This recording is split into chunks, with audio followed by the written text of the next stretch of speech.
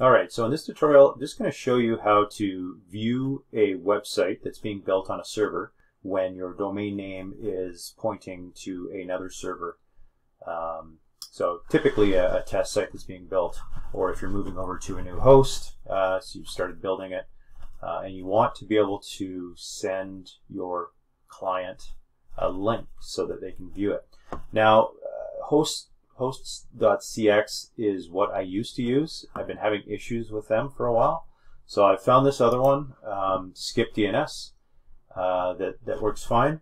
So the only thing you're going to need is the IP address of the new hosting company or wherever your website is being built. So you need the IP address and then the live URL.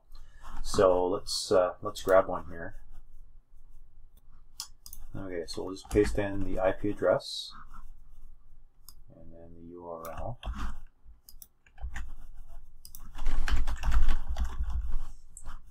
And I'm going to leave the port and HTTPS port the same, just whatever the default is, and then just click on create.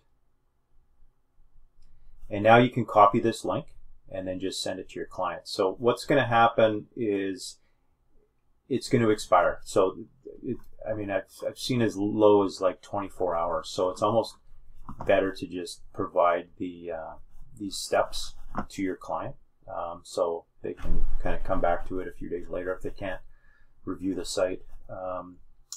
So that's why I'm making this video. So anyway, we'll just go ahead and we'll open this. I'm going to copy it and I'm going to open a new incognito. And we'll just click on the link here. Now it's going to bring up a terms page. So if you just scroll down to the very bottom and then just click on yes, proceed to this sort of temporary link that's been provided to me. So once we click on this, it'll take me to the test site that's being built.